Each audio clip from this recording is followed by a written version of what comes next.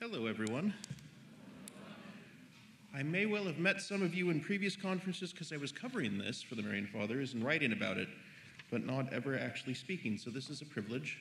Thank you, Ellen and Ed, and I really hope that you all enjoy the book. I hope that you take some time at least to glance through the questions and see if anything resonates. So let me start with a fairly blunt assessment of the state of the church. We're in the greatest crisis since the Reformation. Anyone wish to argue against that? These are hard times. These are uniquely hard times, but we also have uniquely great graces in order to meet them. So let's begin with that. I wrote a book called How Can You Still Be Catholic? Because we all have to be able to answer that question. We are told by St. Peter, always be ready to give an explanation to anyone who asks you for a reason for your hope. It is part of being a Christian that we should be able to answer to people, how can you still be a Christian? How can you still be a Catholic? How can you still have this hope in the face of this world, in the face of these scandals, in the face of these challenges? And so I'm going to try to go through some of the reasons, at least that I've got, how can I still be Catholic, and hopefully give you a little preparation for going back out into the world again after this conference and having to face that question. Because I don't think we're going to be done facing that question anytime soon, right? This is going to be a challenge probably for the rest of our lives. But there's a lot of hope, and I'll get into that as well. So my story, I was raised Catholic. My mom is Catholic, my dad is Protestant. Mom's side of the family is Catholic, dad's side of the family is Protestant. So it was always, everybody agreed on the fundamentals. Jesus is Lord. Like, everybody was clear on that. But everything else was either debated or just not discussed. Dad was really, really good about respecting what he'd promised when he married Mom. He was really good about raising me and my sister Catholic. He was really good about making sure we went to Mass and all of the sacraments and all the formation. In fact, he was a better Mass goer than a lot of Catholic dads. Dad was Coast Guard as well, so we moved a lot, and every time we moved parishes, he kept getting invited to join the Knights of Columbus because they kept seeing him at Mass with Mom, and they would ask him, have you thought about joining the Knights? And he would say, well, do you take Protestants? And they stopped asking until we moved again. So it was a unique upbringing. And at a certain point as I was growing up, I thought, I owe it to myself and I owe it to the family, I owe it to Christ to really think through, what do I believe? I've been raised Catholic. I like the Mass, it's fine. Do I believe it? And so I took a shortcut. I went online and I found the online atheists. And because I figured the easiest way to figure out, is this true, is to hear the best arguments against it, or what people think are the best arguments against it, and find out if they have any merit. Because if they do, then all right, we'll take this seriously and I'll get out. If, on the other hand, the church has good answers, if there's real reasons to be Catholic, I'll stick with that. And so I dove into online apologetics, which can be a full contact sport if you haven't ever gone online on those message boards or explored Facebook. It's amazing. Some of the people are insane. But I think it really was the quickest way to find out, all right, what are the arguments against the faith? What are the church's greatest weaknesses? What have we screwed up? And so I heard the arguments, and then I did my research and read up on the Crusades, read up on the Inquisition, read up on great sins, read up on great saints, read up on acts of extreme sanctity and acts of extreme sin, because it's all there in the history of the church, guys. We've had 2,000 years to get it right, and we've had 2,000 years to screw it up, and we've done both. We have had extraordinary men and women for hell or for heaven. And in the course of this, at a certain point, I was amazed at the church kept turning up with the winning hand. Largely because consistently, when we screwed up, it was because we didn't live the faith. It wasn't that we were such faithful Catholics that we harmed other people. It was we were sinners. And so bad things happened. Our own faith is better than our worst moments. The faith is better than we are, which means it's worth believing, even when we screw it up. And eventually it came to the conclusion, not only is it better than we are, the faith is true. Jesus is real. Mary is real. The church is, in fact, established by God. The apostles were delegated by God to teach. It's true. At which point, all right, you have no other choice. This is the truth. And so out of that conviction then, I tried to compile some of what I'd found and put it in a book for other people to be able to read and see. There are reasons for our faith. Our faith is not something that we are called upon to believe blindly. It is not something we are called upon to believe without reason. It's not something that we are meant to do in spite of our minds. We are meant to believe because we have seen. And what do we see? We see this sort of gathering. We see the faith of our fellow Catholics. We see the faith of our priests and our religious. We see the faith of our friends and family. We see the faith of great saints. We see the faith of great writers. We see miracles through divine mercy. We have reasons for our faith. In the mercy of God, we have reasons for our faith. We will also have times we are tempted to doubt, or we're tempted to forget all of those reasons where we're suffering, we're in pain, something has gone wrong. And it's in those moments that, yeah, there is something blind about faith. Yeah, there is something you just have to hold on. But you have to hold on to the memory of your reasons. You have to hold on to the memory of the miracles, the memory of the saints, the memory of 2,000 years again of great works of mercy and of great richness. It's not blind. So Catholicism is true. I come to this conclusion. Does this mean that the people who don't believe the faith are somehow terribly wrong or terribly disordered or terribly screwed up? No, because faith isn't just about our choice. It's an important part, but there are three key contributors to any one person's faith. The first is God. The second is the person, and the third is the body of Christ. With those three, we have faith. One of those three drops out, it gets a lot harder and maybe impossible to believe. So there's a reason why friends, family have left the faith, but we also have a way to help bring them back. So let's start talking about God's choice that we have faith. Faith is a gift. I think a lot of us forget that. The fact that we believe isn't because we're great. The fact that we believe is a gift from God. Faith is a theological virtue. It comes through the Holy Spirit. It comes through God's love. We don't deserve it. Faith is a gift. So a consequence of that, we don't make converts. The Holy Spirit makes converts.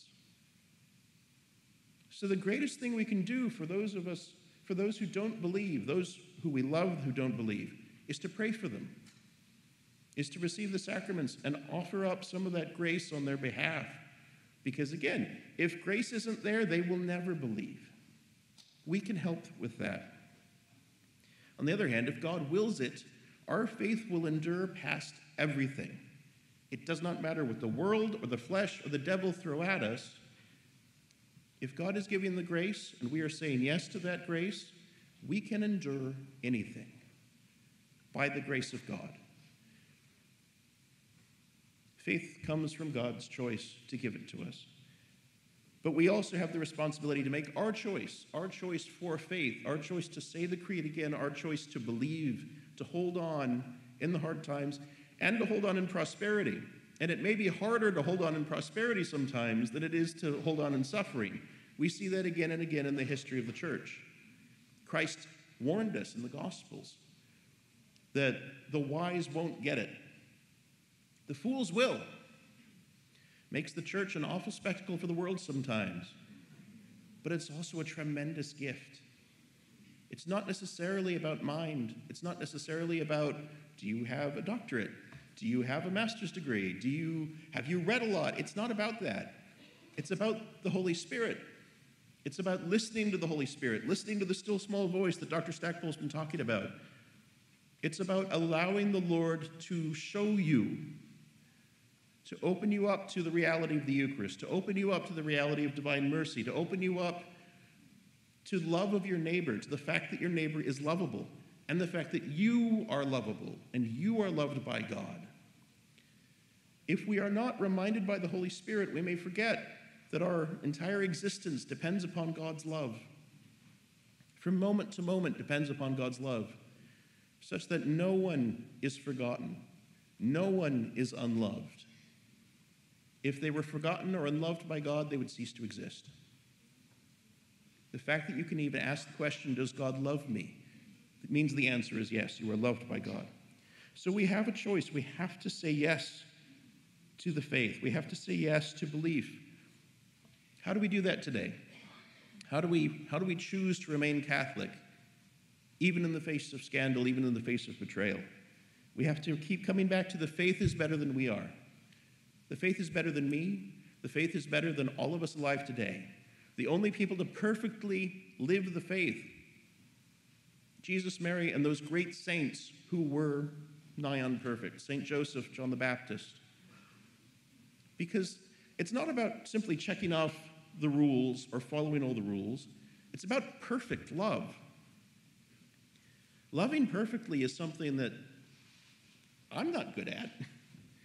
Anyone who's good at, please let me know and tell me how you're doing it, because that's awesome.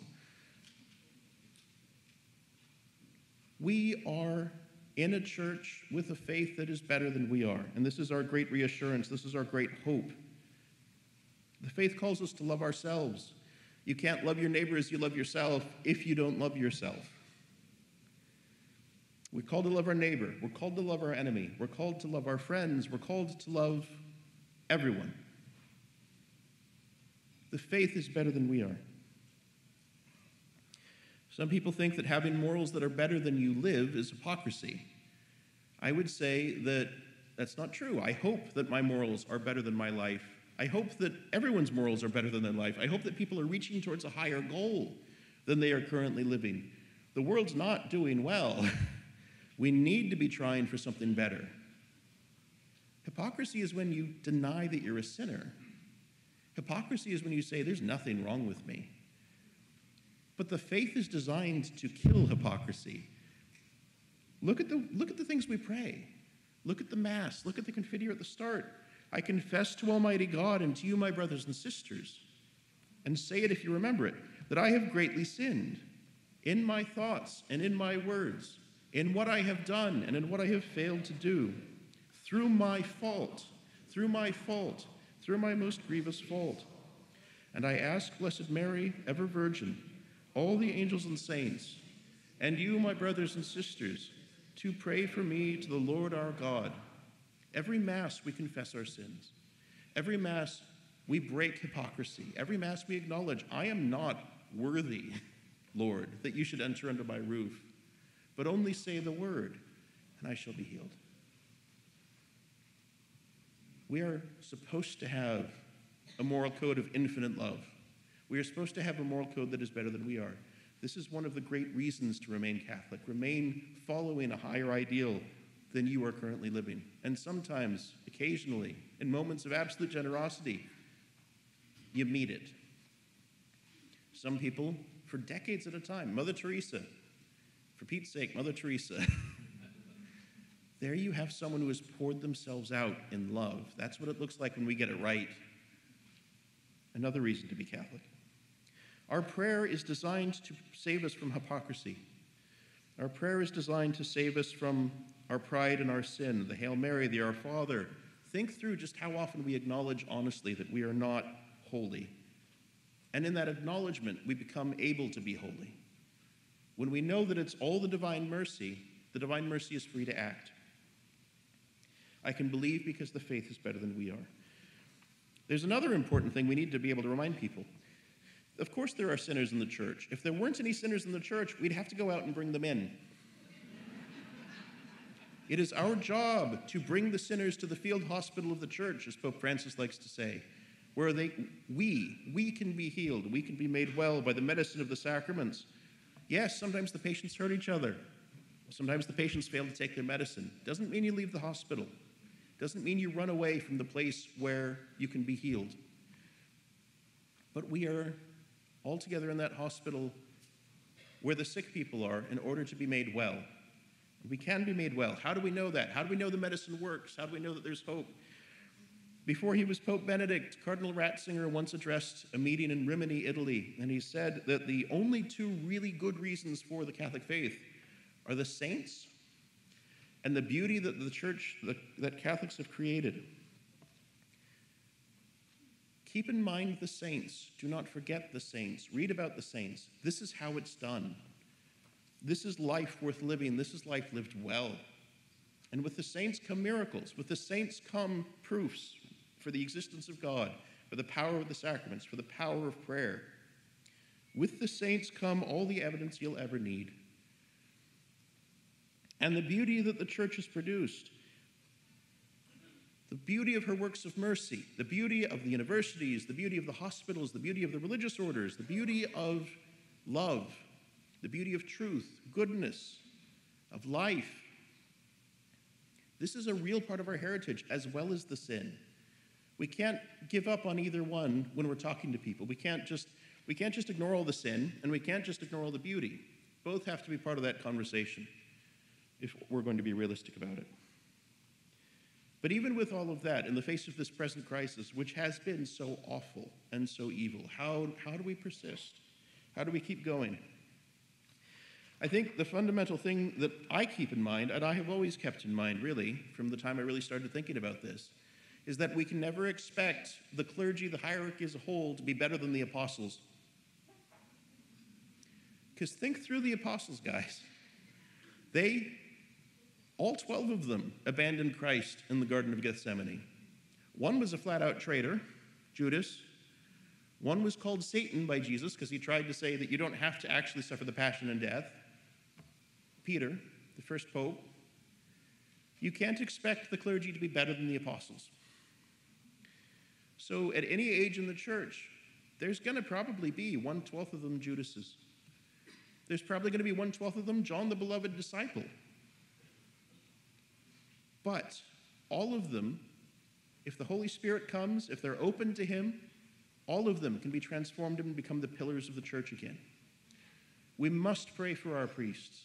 We must pray for our bishops. We must love them. We must help them with our prayers and doing our role as lay people.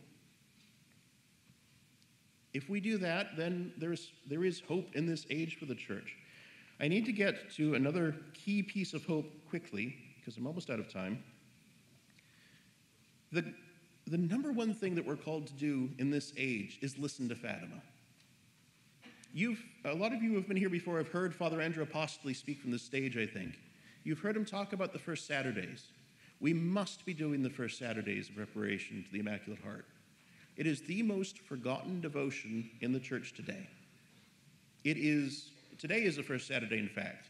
So go to confession, receive the Eucharist with the intention of reparation today, pray a rosary with the intention of reparation to the Immaculate Heart, and spend at least 15 minutes meditating on one or more mysteries of the Rosary today. Let this be the start of doing 5 first Saturdays. Our Lady promised that in the end, her Immaculate Heart would triumph. She promised this in 1917.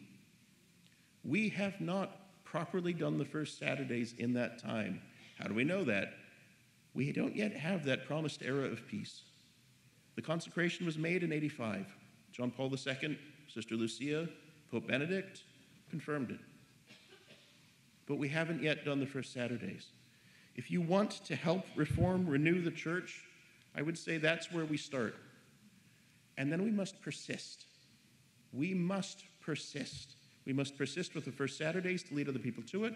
We must persist with the daily rosary for peace. We must persist with sacraments and reading scripture, reading the diary, spreading the word about Divine Mercy and Mary Immaculate. These 2 pillars will lead us out of this crisis. Jesus and Mary are the way out.